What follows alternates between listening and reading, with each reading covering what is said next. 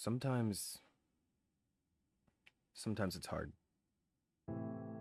Sometimes it's really hard. You know? I was talking to my mom the other day, and the topic of depression came up, considering that this last deployment was an absolute recipe for disaster at every turn when it comes to mental stability, at least for me anyway. She was really going through it at home as well. My mother is a very strong woman, pretty positive person as well. It's always really hurt deep down in my core seeing her cry or just even being upset. Like, that woman has been through hell and back more than once. So seeing her in a negative state of mind just really, it just breaks something in me. So yeah, we were talking about depression, and my mom said, "I think I taught you how to wear a mask pretty well."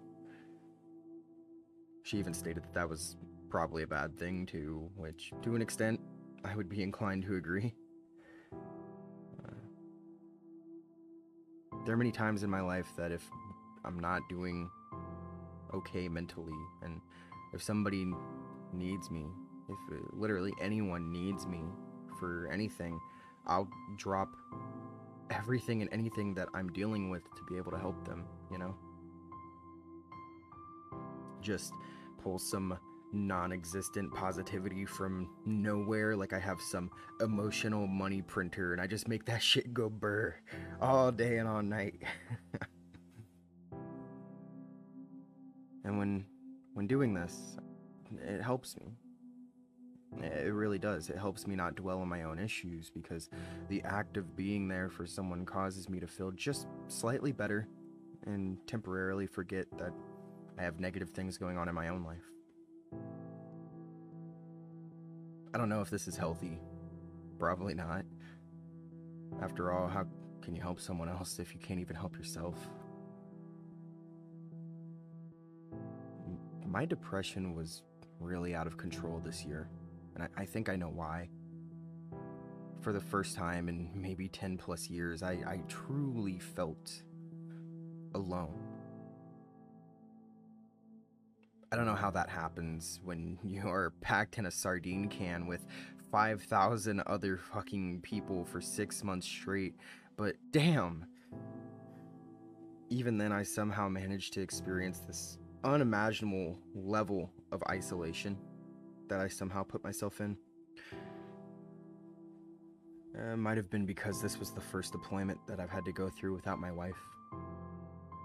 Possibly some of my friends are no longer at my command, or that the few friends I have left here were on different shifts and I wasn't able to get in touch with them. But yeah, maybe a combination of all of it.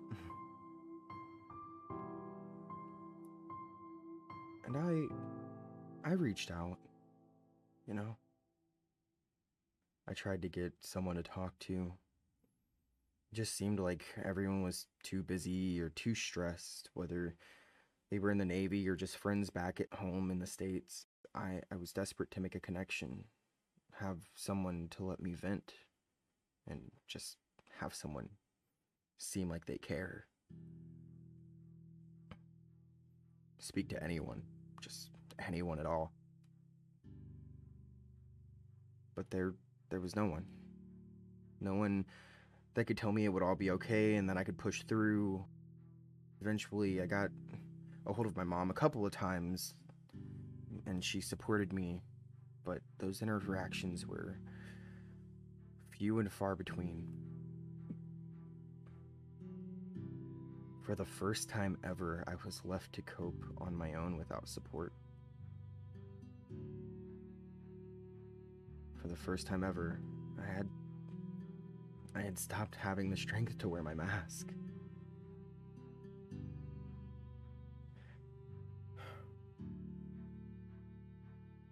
At a certain point, I don't think I was really mentally present at all.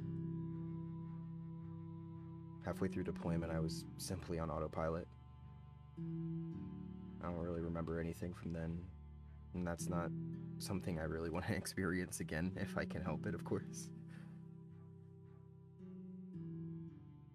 It got so bad that I actually got very close to suicide for an entire week. I'm not even kidding. It was like every single day I was hitting this wall where that became an issue.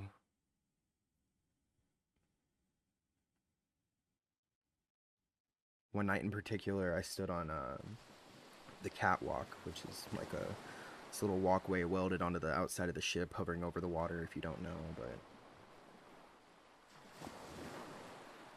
it in the middle of the night, I'd be staring out at this vast, dark ocean, barely made visible by the moonlight, and think to myself, damn, I just have to fall down there and it'll all be over. Nobody would see me, nobody would know, and I could just slip away into the cold silence. After a brief splash-filled struggle, when all is said and done, there'd be just this long, pregnant pause before the universe itself finally acknowledged that my existence had ceased.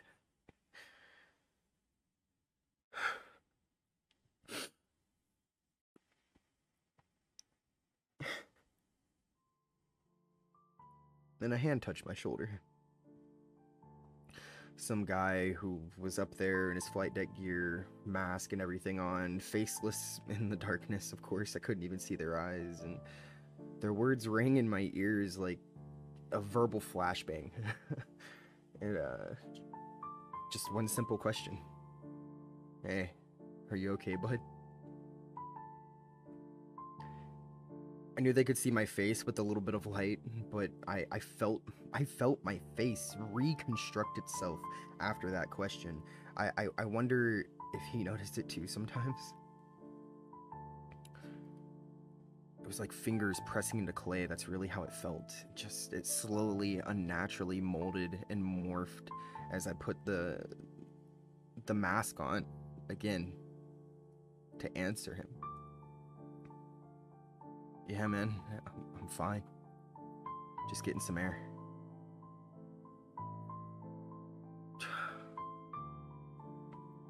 Fucking liar. He walked me inside and we went our separate ways. I still have no idea who it was, but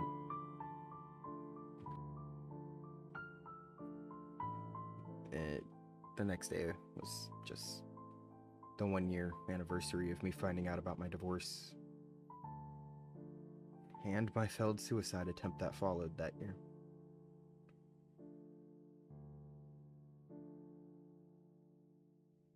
Someone else jumped that day.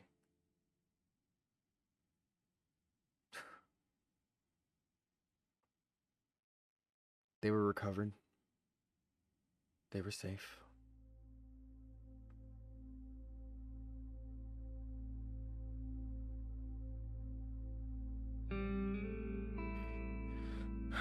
You know, my mom said in that recent conversation that the happiest people in your life are oftentimes the people that struggle the most.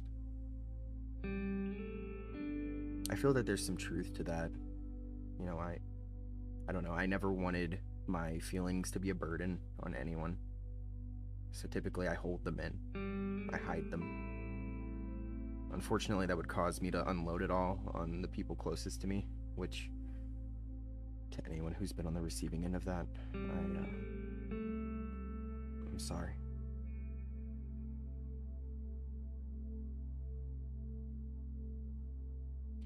Nowadays, I'm typically doing better. I try to be more positive about myself and those around me, and I try to have more of a stoic way of thinking whenever I'm dealing with stuff.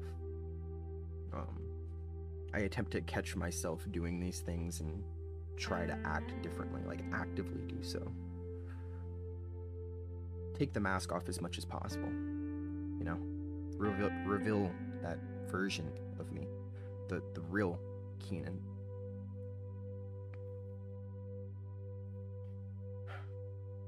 With all this being said, I think that there's a balance to it too, you know, everything in moderation, right? I mean, putting your own struggles aside for the sake of someone else is pretty admirable. But at the end of the day, you have your own issues to deal with too.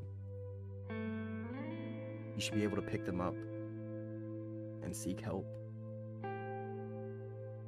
People should be more willing to help each other through the rough patches. Be supportive, understanding, loving, caring. Because sometimes all we have is each other. And with so many people around us, with the ability to communicate with anyone in the world instantly, it's insane that anyone should ever have to feel truly alone. Not even me.